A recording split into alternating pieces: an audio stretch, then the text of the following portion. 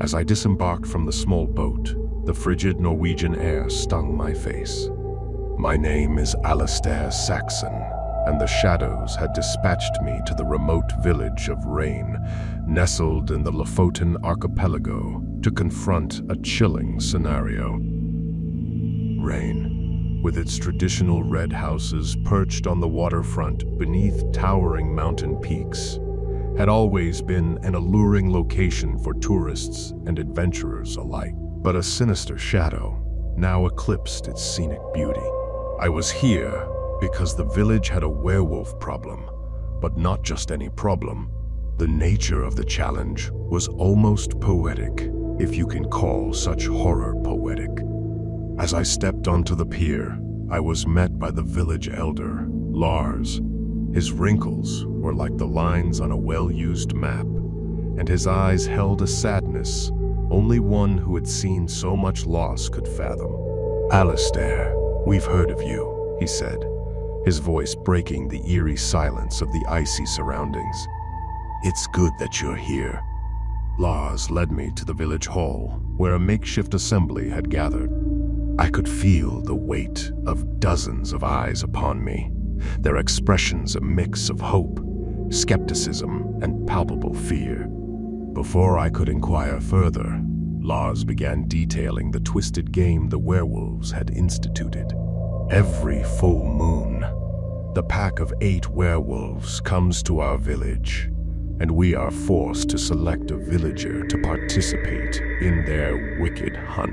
The selected individual is taken to an ancient stone circle, exactly 50 miles away from Rain. Deep within the frozen wilderness, Lars's voice trembled as he spoke, his eyes distant. The person is then given a 2-hour head start, beginning exactly at sunset. Once the 2 hours have elapsed, the werewolves, now transformed, embark on the hunt, their howls announcing the start of the chase. If the selected individual manages to return to our village gates before being caught, the werewolves have vowed to leave us in peace. But no one has ever won this cruel game. They always catch their prey, often within sight of the village, tormenting us with their near escape. I absorbed his words, feeling the horror of the villagers' plight. The very specificity of the hunt, the calculated distance, and the cold, methodical rules sent a shiver down my spine. This was a game designed not just for sport, but for psychological terror. My stomach churned at the sheer terror of it. Yet, the game fascinated me. Such calculated cruelty was unusual behavior for werewolves, especially in their transformed state. It indicated a certain sophistication and intelligence, making them all the more dangerous. Why not simply leave? Relocate? I asked, glancing at the assembled villagers. Lars's face contorted with emotion, a combination of pain and pride. This is our home, our ancestors' land. We cannot simply abandon it. Moreover, these creatures will merely move to another location, continuing their reign of terror. My respect for these villagers deepened, understanding their unwillingness to abandon their heritage. However, the grim reality was that if I failed to end this deadly game, there might not be a village left to save. "We have tried everything," Lars continued. "Silver bullets, traps, even seeking assistance from local mystics. But the pack always seems to be one step ahead. We believe they have a leader, a cunning and old werewolf who dictates their strategies." As I stood on the edge of the village, gazing out at the vast, snowy expanse that seemed so serene in the dimming light, a wave of realization washed over me. This deceptive calm hid lethal perils, and I was about to throw myself into the midst of them. The enormity of the challenge weighed heavily on me, and for a moment, I felt a pang of doubt. Lars's hand on my shoulder brought me back to reality. "Are you sure about this, Alistair?" he asked, his eyes searching mine. I looked at him, Then at the assembled villagers, their faces etched with fear, hope, and desperation. I knew that I couldn't turn away, that I had to confront this evil. But it was more than that. It was personal now. A challenge had been laid, a gauntlet thrown, and I was answering the call. Taking a deep, steadying breath, I turned to face them all, my voice ringing out clear and strong, filled with a determination that surprised even me. "I'll volunteer for the hunt," I declared, my words echoing in the silence that followed. The room was still for a heart-stopping moment, the villagers' eyes fixed on me, wide with a mixture of shock, disbelief, and perhaps a glimmer of admiration. They had lived under this curse for so long, accepting the terrible terms of the werewolves' hunt as an unchangeable fate. My declaration seemed to pierce through that resigned acceptance. Then, slowly, the tension in the room began to ease. Heads started to nod in approval. Shoulders that had been tight with fear and anticipation began to relax, and I could feel a renewed sense of hope beginning to stir among the gathered crowd. Murmurs of support rippled through the room, and eyes that had been dull with despair now sparkled with the possibility of triumph. The game was on, and I was the player. The stakes had never been higher, and the villagers knew it as well as I did. But now, they dared to believe that victory might be possible. With a newfound determination, the villagers began to file out of the town hall, their steps more confident, their voices filled with purpose. The challenge had been accepted, and together we would face it. Lars sat down with me, spreading a tattered map across the wooden table, his fingers tracing the path I would have to take. "This journey is fraught with perils, Alistair," he began, his voice betraying a hint of worry. "You'll start at the ancient stone circle, where the ground is firm and covered with patches of snow. Follow the narrow trail north, and you'll find yourself in a dense pine forest. The trees there can provide some cover, but the werewolves know it well. They've trapped many in that very forest," he continued, pointing to a winding path that led up into the mountains. "The terrain gets rougher as you ascend. There are hidden crevices, slippery slopes, and precarious cliffs. A misstep could be fatal. However, there are also caves and overhangs where you might find shelter, if only for a moment." Lars's finger moved to the map's icy blue lines, representing rivers and streams. "Crossing these will be treacherous. They're fast and cold, and the bridges are few and far between. But they might also confuse your scent trail." Finally, he showed me the last stretch, a barren, wind-swept tundra leading back to the village. "This is the most dangerous part," he said, his voice almost a whisper. "There's no place to hide, and the werewolves will be at their most desperate. Your only hope is to outpace them, to reach the village before they close the gap." As Lars finished, I studied the map, absorbing every detail, every potential hiding spot, every peril. This was not merely a path. It was a battlefield, a maze of danger and strategy, and I had to navigate it with my life on the line. As the night deepened, casting a ghostly pallor over the snow-covered landscape, the tension in the village grew palpable. The near full moon hovered in the sky, casting eerie shadows, and an almost electric sense of anticipation hung in the air, tinging every breath with excitement and dread. The howling of distant wolves announced their approach, and a troop of 8 werewolves, all in human form, but with a feral glint in their eyes, made their way into the village square. They moved with predatory grace, their steps synchronized, exuding a menace that left no doubt about their lethal nature. Leading the pack was a particularly large and imposing werewolf, his features sharp and aristocratic, his eyes cold and calculating. He introduced himself as Greyhold, the alpha of the pack, and with a voice that resonated with authority, he addressed the gathered villagers. "People of the village, the time has come for the hunt," he announced, his words carefully measured. "You know the rules. One of you will be chosen to run, to try and escape our pursuit. You have until sunset the day after tomorrow to reach the Wolf Stone at the center of our hunting grounds. From there, you must traverse the icy terrain and find your way back to this very village, a full 50 miles. He paused, letting his words sink in, his eyes scanning the crowd before settling on me. "I understand that you have chosen a volunteer this time, an outsider. How intriguing." I stepped forward, meeting Greyhold's gaze without flinching.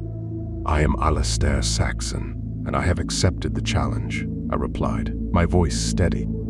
A murmur went through the werewolves, and Greyhold's lips curled into a smile that didn't quite reach his eyes. "Very well, Alistair Saxon. Be at the Wolf Stone before sunset. You will bring nothing but your shirt, pants, and shoes. No weapons, no armor, no tools. If you succeed, we will honor our pact and leave your village in peace. If you fail, you will join the countless others who have tried and fallen." I nodded, accepting the terms, fully aware of the perilous journey that awaited me. There was no room for doubt or hesitation. The challenge had been laid, and I had taken it up. As the werewolves withdrew, leaving the village to its thoughts, I began to prepare mentally for the ordeal. The rules of the hunt had been outlined, the path set, and the dangers known. The game was afoot, and I had to be ready. The villagers offered their support, their faces etched with hope and worry, their eyes reflecting the gravity of what was to come. I was their champion, their hope for freedom from a cruel game that had tormented them for too long. I knew I carried their dreams on my shoulders. The weight was heavy, but I was resolved to carry it, to fight, to survive, and to win. The night was young, but the chase was drawing near, and I could feel the call of the wild echoing in my soul. The werewolf hunt. The next 24 hours were marked by intense planning and deliberate execution. My mind was a swirl of strategy, tactics, and determination. The issue of the scent was addressed first, with an added layer of complexity. I was aware that the werewolves' acute sense of smell might betray me, and I suspected they were likely tracking me already, analyzing my movements and ensuring that they didn't fall into any traps. With this in mind, I swapped clothes with one of the village's fishermen, whose strong fishy odor would mask mine. To compound the deception and further confuse the werewolves who might be observing me, I spread my clothing among several other villagers, weaving a tangled web of scents across different paths and locations. While out with the villagers during our hunting and gathering excursions, I began setting my traps, all the while conscious of the werewolves who might be observing from a distance. In a densely wooded area, filled with thickets and twisted trees, I rigged snares made of strong, thin wire. I carefully wove them into the natural landscape, hiding them among the undergrowth and shadows of the branches, intending to catch a werewolf's limb and slow them down.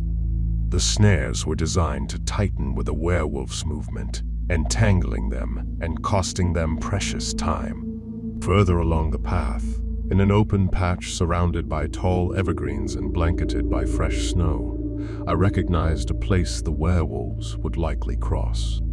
There, I dug a deep pitfall, its bottom lined with jagged rocks and concealed with a thin, fragile layer of snow and branches that matched the surrounding terrain. A fall into this trap would surely delay my pursuers, leaving them struggling to escape the hidden menace. Navigating to a narrow pass between two towering cliffs, covered with patches of ice and treacherous footing, I embedded sharp spikes fashioned from silver, a substance known to harm werewolves. I positioned them at varying heights and angles, so even a scratch from these hidden spikes could cause serious trouble, potentially weakening and slowing a werewolf's advance.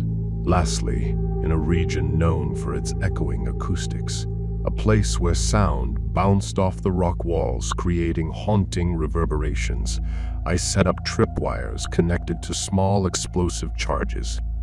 Hidden just beneath the surface of the snow, these wires were nearly invisible, and a trip would create loud, confusing echoes. The explosive sound would ricochet off the mountains and valleys, startling and disorienting the werewolves, adding to their confusion and giving me a better chance to elude their relentless pursuit. Throughout all of these preparations, I moved with the utmost caution, always aware of the possibility that the werewolves might be tracking me already. I erased my tracks, used the wind to my advantage, and continuously checked for any signs of pursuit.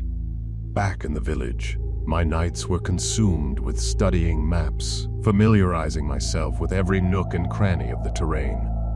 I absorbed all the information, visualizing my journey, playing it out in my mind until I knew it by heart. As the next morning came, a crisp chill in the air, and the pale light of dawn signaling the impending challenge, I knew I would soon have to make my way to the Wolfstone. The village was abuzz with nervous anticipation, and the weight of what lay ahead pressed on me. Amidst my preparations, I also took time to engage with the village festivities. With the snow crunching underfoot, I interacted with the children as they tossed snowballs and played, not wanting to burden them with the dread the rest of the village faces. My face breaking into a smile as we built a grand snowman, complete with stick arms and a carrot nose. We laughed together with genuine warmth, their innocent joy bringing a lightness to my heavy task. These were the people I was fighting for, their simple pleasures, a poignant reminder of what was at stake.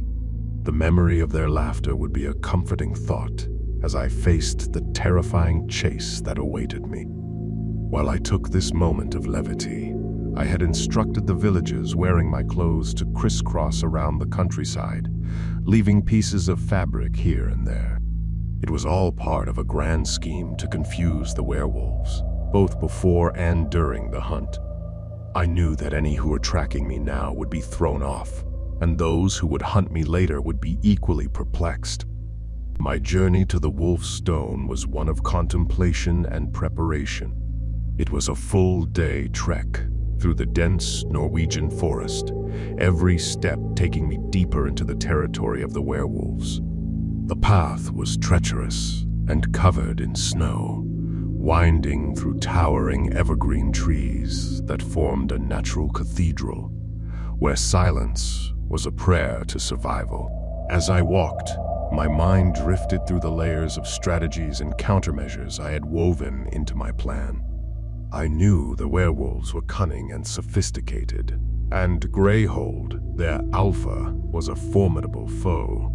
This wasn't just a physical battle, it was a psychological one. Upon arriving at the Wolfstone, a massive, weathered boulder that stood sentinel at the edge of the village territory, I was met by the imposing figure of Greyhold. The Alpha's eyes glinted with an intelligence that was both human and wild. His stance and demeanor were commanding, yet there was a curious respect in his gaze. Greyhold's voice was a deep rumble as he addressed me. "You have courage, human.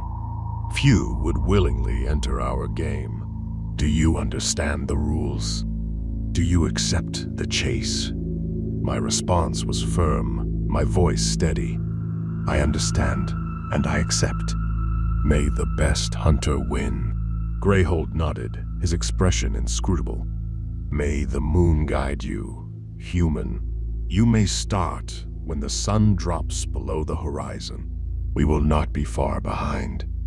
With that, Greyhold turned and disappeared into the shadowed forest, leaving me alone with my thoughts and the imposing wolf's stone. For the next hour, I meditated. Seated atop the cold stone, I focused on my breathing, calming my mind and centering myself. This was a time of absolute concentration, a preparation of my mental and physical state. The world around me faded as I visualized the path ahead, the traps, the terrain, and the pursuit. I felt the weight of the villagers' hopes, the gravity of what I was about to undertake. But I also felt a sense of clarity, a confidence in my abilities.